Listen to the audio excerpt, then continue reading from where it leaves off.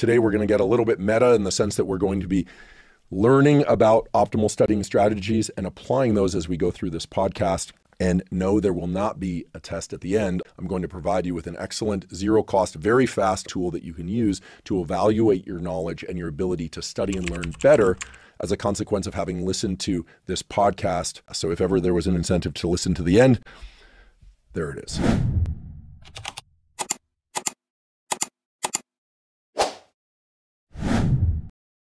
Some people don't have great levels of focus and attention. And there are, of course, pharmacologic tools. I would encourage anyone that has clinically diagnosed ADHD to talk to their doctor about whether or not they should use prescription meds and or other methods. Great sleep is always going to be an important substrate for attention and focus for anybody.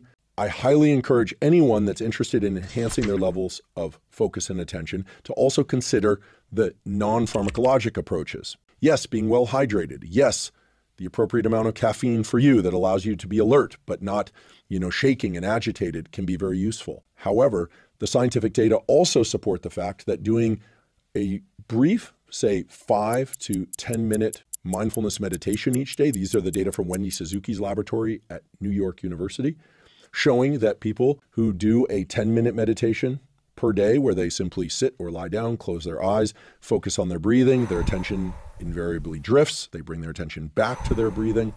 People who do that on a regular basis improve their level of focus. They improve their memory and recall ability. And of course, there are a bunch of other positive effects of that simple zero-cost tool of mindfulness meditation.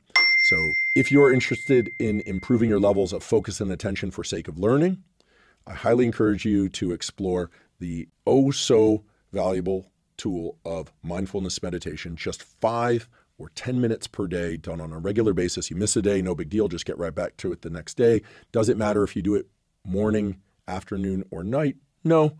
Some people find that doing it too late at night might disrupt their sleep, but if you think about meditation of the sort that I just described as a perceptual exercise, maybe you don't even call it meditation, you're just teaching yourself to focus. You could even do it with eyes open by focusing on a visual target, allowing yourself to blink. There are good data on this sort of approach as well. And then just making sure that your visual attention and cognitive attention comes back to that visual target over and over again. It's a deliberate process of bringing your attention back to a particular location. That is very valuable for improving your levels of focus. In fact, it is known to create significant improvements in your ability to focus, which is critical for your ability to study and learn.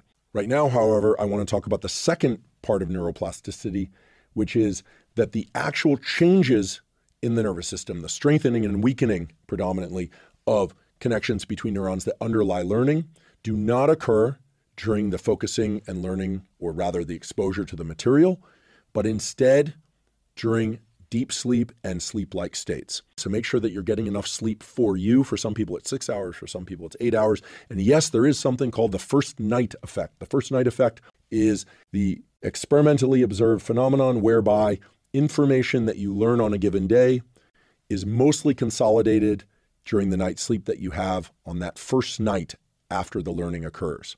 Does this mean that if you get a poor night's sleep on the first night after learning something that you are forever going to forget that information, that it cannot be consolidated into your neural circuits? No. However, it's very clear that the first night after learning, you want to get the best sleep possible. So if your learning bouts, your studying is going late into the night and you're drinking a lot of caffeine, be mindful that the sleep that you get after drinking that caffeine late into the day, the all-nighters that you're pulling, those are not serving your learning well.